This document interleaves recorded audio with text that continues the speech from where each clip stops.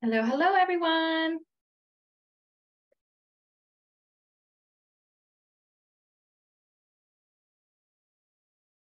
I hope everyone is having a fabulous Wednesday today. It is August, so I hope everyone's also gearing up for fall florals, fall events, all the fall things. We're going to give it just a couple of minutes here to see who decides to show up live. And then, of course, after the webinar is over, we will also send a follow-up email with the full video recap over the next couple of days. But I appreciate everyone that is joining us today live. And today's topic is going to be on our new features, which are going to be the new invoicing features such as email scheduling and email analytics and a couple of other new things sprinkled into that area. So I also just want to kind of start off by mentioning that these features are part of the Details Invoicing. If you're not already connected with Details Invoicing, we highly recommend that you do. This just gives you some added options as far as receiving payments directly through the site. You'll be able to send the invoice off to your client with a link to also sign the proposal so they can do both of those things at once. Any payments that you receive directly through this area will automatically be logged over in the payment section of your event.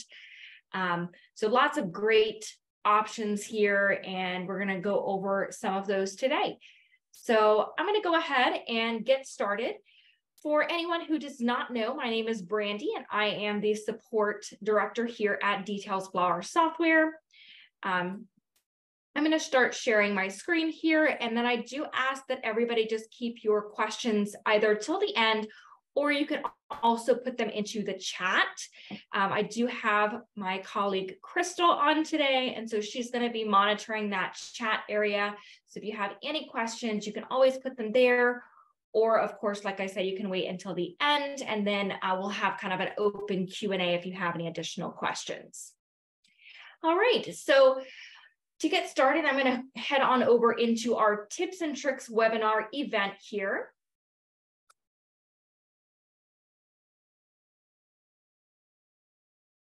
So for today's lesson, I just went ahead and created just a brief worksheet here for this event. All I did was add some quantities in there just so that we had that grand total.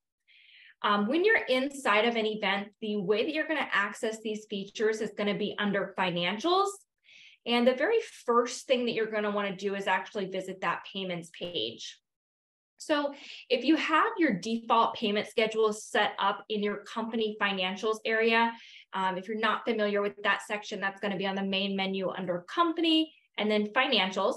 And you can set up your default payment schedule or how you regularly take your payments, and that's going to correlate into each one of your events. So for me, I have my retainer due now or the time of signing. So that's going to be today. My second payment is going to be 120 days out from the event date. And then my third payment is going to be 30 days prior to the event date. If you come on this page and these dates are not blue, they're going to be gray initially, you'll just want to click into that box, confirm the date, click done, and do that for each one of the payments that are on here. And that's going to be very important, especially for the scheduling of your emails. So just to keep that in mind. So I'm going to save at the bottom here. And the next thing I'm going to do is I'm going to head on over to our invoicing tab. So the invoicing tab already existed prior to these new updates, but of course now we've got some additional options here that you guys can utilize. One of those features is going to be the auto send feature. But before we get into that, just to go over some things at the top here, on the left-hand side, you're going to see details about your client and the event itself over here under the invoice details. The invoice settings is where you're going to find your invoice number. I do occasionally get asked if you can change that invoice number. You absolutely can. You'll just click into that box and you can adjust that here. Or of course, Details automatically creates one for you. So if you'd prefer to just keep that invoicing number, you can do that as well. Right below that is where you're going to see your Details app fee. So signing up for Stripe and maintaining the account is completely free. It's free to sign up, and all of these features that you're going to see today are included in that.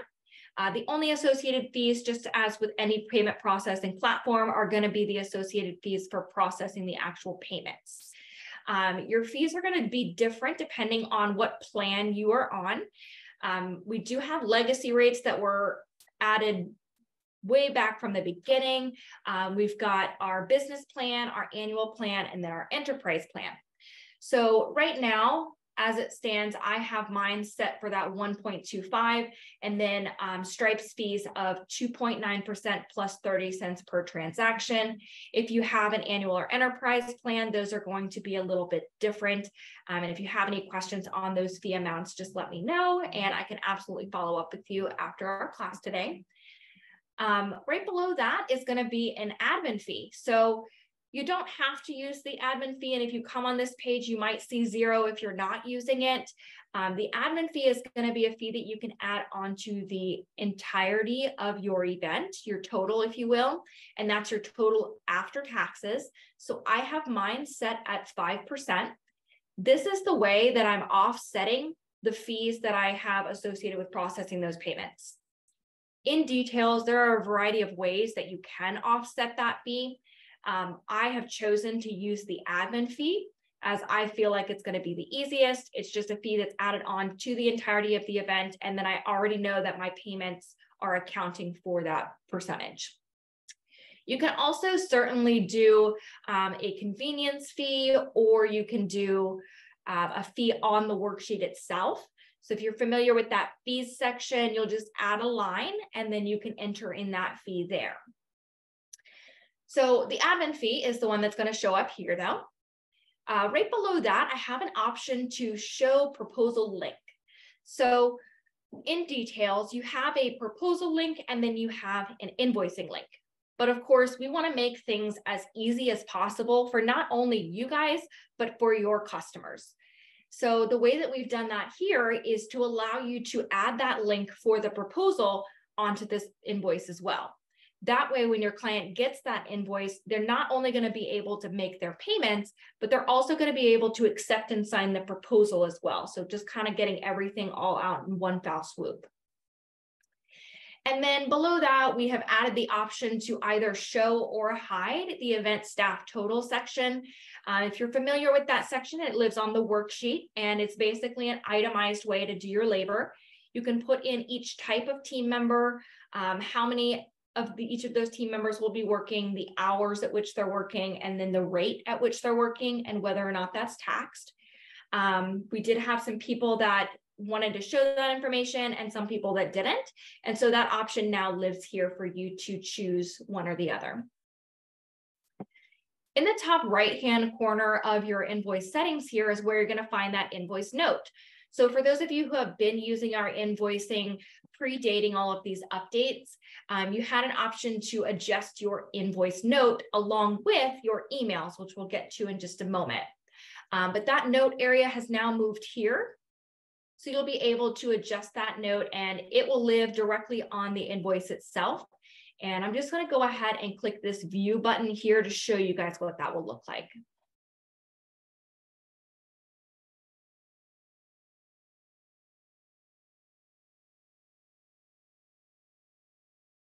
Perfect. So this is where your invoice note will live, right down here at the bottom. So that's where that information will live. All right. So moving on, over here on the right-hand side is where you're going to find that invoice link.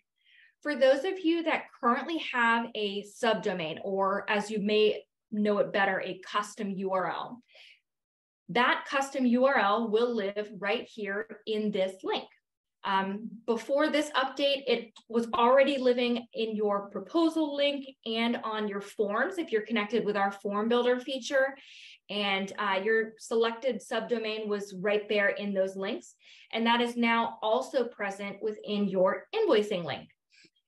Anybody who does not already have a subdomain, I would highly recommend that you do so, because not only is that subdomain going to be included in these links, which will, definitely create more brand identity. It makes your clients feel safer knowing that they're going to a location that has, something similar to maybe your website link, or that has your company name in it. But you'll also have some added features, which we're going to go over in just a second. So the added feature one is that it's going to be included in your link here. This area is also going to be where you can copy that link if you would prefer to send that externally outside of details. So if you already have maybe like an email system that you use, you can absolutely do that as well. And then of course, right below that, you've got your view buttons and your send now, which is going to send that email directly to the client. If for any reason you ever do not see this send now option, that will mean that you have not entered in an email for your client. So just be aware of that. So talking about the emails that get sent to our clients, where do we adjust them? What do they look like? Things like that.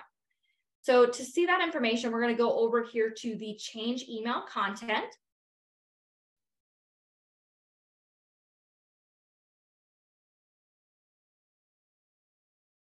And then in addition to that, you can see it in this way. However, at the top of your event, you're also going to see here an email settings option, and that's also where that information will live.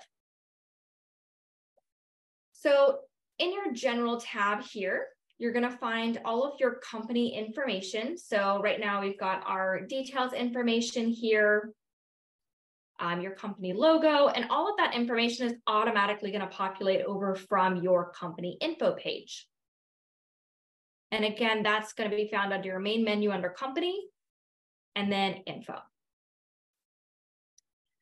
Below that, though, is where you're going to be able to customize your emails, like your email send address. So on the left-hand side, you're going to see an area where you can customize your from email.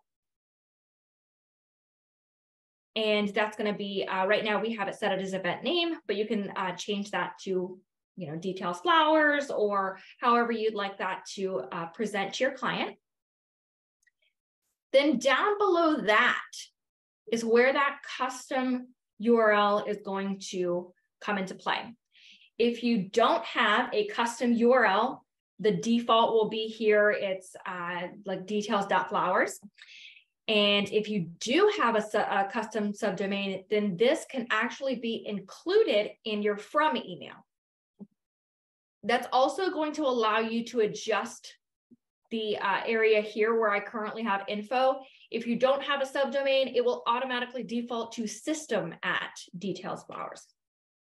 So just a couple of important things there. I highly recommend that you get that subdomain so that way you can have that custom email that gets sent out to your clients as well. On the right-hand side, same thing, you're going to be able to adjust the name and then the email that any emails that your clients reply to go to. So if I were to send out that invoice email and my client were to hit reply and send me a message back, it's going to go to whatever email I have listed here in my email reply to area. Next, over here on the left-hand side, we're first going to go over to our invoice ready email. So that's where we're going to find the area where I can customize my email message, my subject line, heading, subheading, and then any of the content for that email itself. All of these fields are customizable. You'll just click into them to adjust. This is going to be what's sent if you click send now. And it's also going to be what's sent if you have a scheduled email that gets sent out regarding an upcoming payment. On the left, you'll also see your invoice thank you. Once your client has made a payment, that's going to send them automatically this thank you email. And again, you can customize all of the fields that you see here to say whatever verbiage you like best. All right, so going back over to our financials in the invoicing area,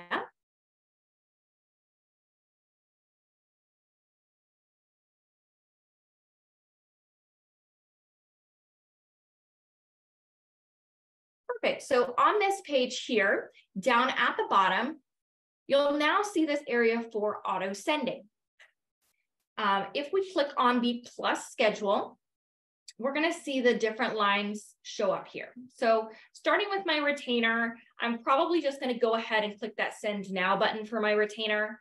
But of course, if your retainer payment is not due immediately like that day, you can absolutely schedule that payment to go out, 1 day before, 2 days before that payment is due. However, for me, I'm going to go ahead and skip on over to that second payment because I've already sent my client the initial payment that was due today. And I'm going to set that for 3 days before that payment is due. But of course, I know, at least I know myself, if you sent me an email 3 days before I had to pay it, I'm probably going to forget by the time it's due. So what I'm going to do is I'm going to schedule a second email that's going to be sent out 1 day before that payment is due. However, we all know that things slip through the cracks. Maybe they forgot to make their payment. They didn't get my email in time or whatever it happens to be. I can also go in here and schedule a reminder payment. So I'm going to choose after in this case, and I'll go ahead and do 2 days after. So I'm going to give them that little grace period before I nudge them again. On the payments that are supposed to be sent out after the due date, the system is going to recognize if that person has already made the payment. So don't think that because you scheduled it, even if they make the payment on April 18th, it's still going to send that reminder payment 2 days later. It won't. It's your reminder payment in case they didn't pay. And that's only going to be if that payment was not made. So you'll do this for each one of your different emails that you want to send out. Personally, I'm just going to kind of follow that same outline for each one of the payments here. And then I'll go ahead and save. You'll also see that to the right of each one of these payments, it's going to tell me the actual day. So what is 2 days or 3 days before this date? It's going to go ahead and show that information here. So that way, if you wanted to do like a preemptive, maybe, I don't know, 20 days prior, hey, just to let you know that your payment is coming up on whatever date, then you can go ahead and see that information here as well. All right, perfect. So now that we've got all of that information set up, next, let's go ahead and head over to our email list. One of the other things that was added in this release was this more drop-down menu. So for anyone who has like a smaller screen, or maybe you're just working off of a laptop, then you now have this more drop-down menu. So any of these different options that you see up here that you didn't previously see when you got in a smaller screen, they're now going to live in the more drop-down menu. So we're going to head on over to the email list area.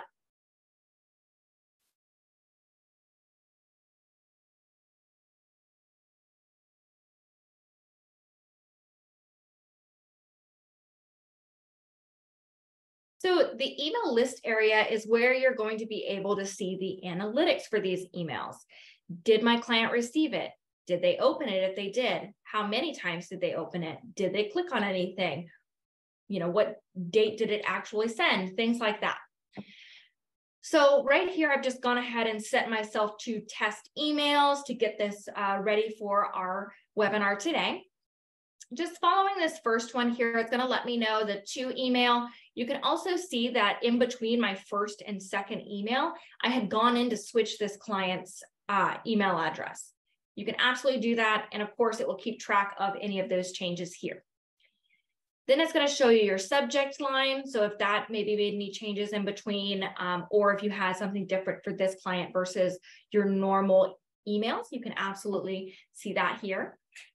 You can view the invoice. This is where you're going to be able to see if it was sent.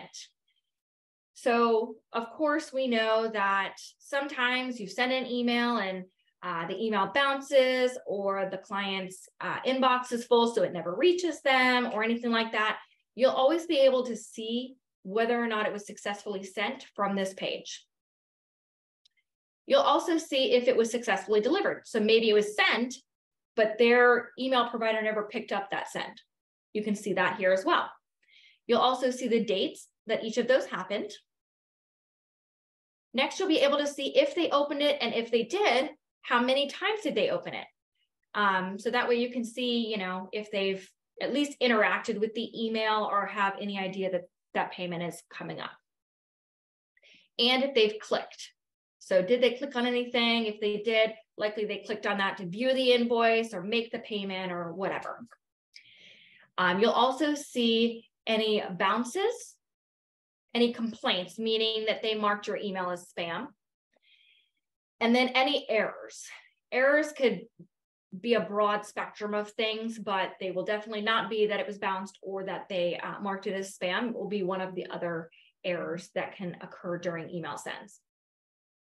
You'll also see your from email. So again, if any of that information has changed at any point as you're sending out these emails, you can see that information. And then of course, over here in the history, if you double click on this, you can actually see the full breakdown of, okay, it was sent at this time, it was delivered at this time, this is when they opened it. For me, I opened this immediately and I opened it a couple times. But you can see all of that information here in a full outline, so that way you know when those interactions happened as well. In the upper left-hand corner, you're also going to be able to filter out these emails. So for example, if I want to see all of the ones where they actually clicked, I can click on that too, and it will go in and sort that. I can also go in and see, okay, I want to see all of the ones that were just specifically sent to this email. Then I can do that. So just some additional information here for you to search, especially if you're, let's say, 10 emails deep with this person and you wanted to go and find the analytics for a specific one. You can absolutely do that either through the stats or by the filters here in the middle.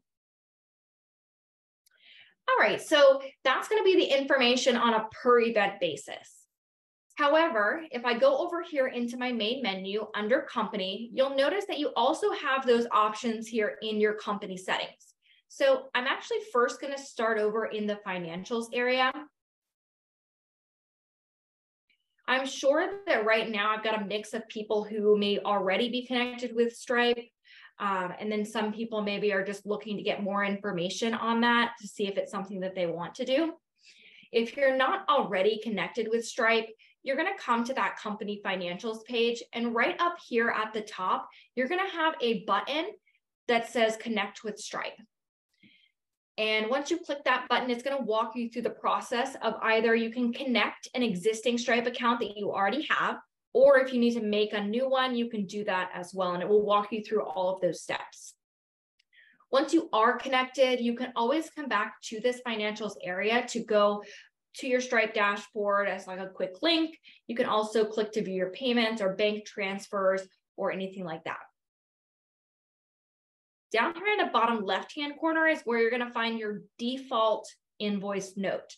So we saw how you can change that on a per event basis. However, you likely will have a default note that you're going to put on those invoices that are going to be primarily the same across most of your accounts. However, you can change that on a per client basis. This is the area where you're just going to make those defaults though. And then of course, this is where you'll also set up those default payments, which is going to be very important in relation to, like I said, those scheduling of the email. So I highly recommend that you come in and put a default payment schedule. And then of course, if your client was to make 4 payments or 1 payment instead of the 3 defaults, you can absolutely change that on a per event basis as well.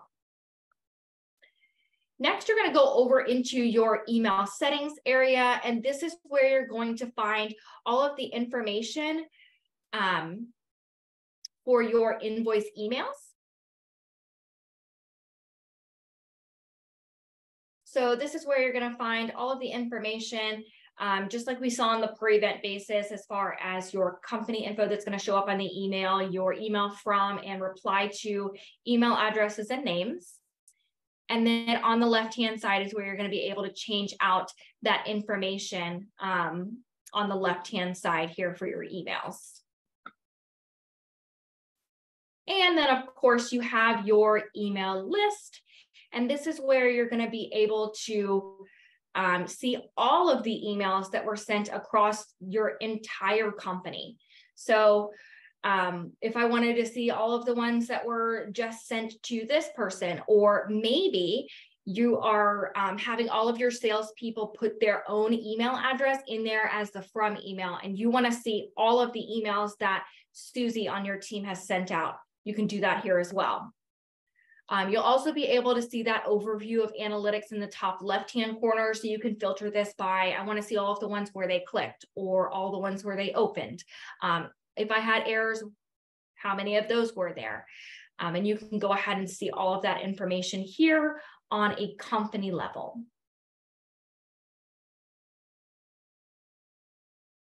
All right, so I'm actually going to go ahead and open the floor to see if anybody has any questions on any of these new features. And you can turn your mics off, or you can put them into the chat, whichever you would prefer. And I'll give you guys a couple of minutes to do that. I do also want to mention that I will be sending this in a follow-up email. There's going to be a full video that you can rewatch at any time. I'm also going to include the links and information about connecting with Stripe. So if there's anybody in here that's not already connected with Stripe, you can go ahead and read up on those knowledge base articles that I'll be including in the follow-up email. But you can also schedule a time with me. So if you have any questions and you want to do like a one-on-one, we're absolutely open to doing that as well. The best way that you can do that is going to be from the main menu under support on the contact us area. And over here on the left-hand side, you're going to see that button to schedule a support call, and you'll be able to schedule that call there.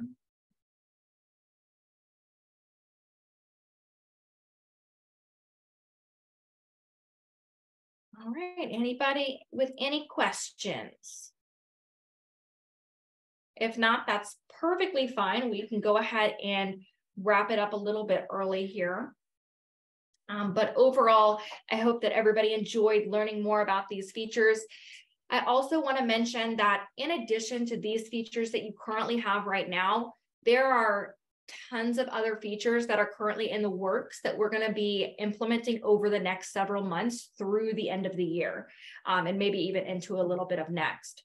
So a lot of really fun, exciting features that are going to be present in here. We're going to be offering things like the ability to add tips, or the ability to take ACH payments, client portals where people can log in and see all their information, like their invoice and their proposal and all of that information.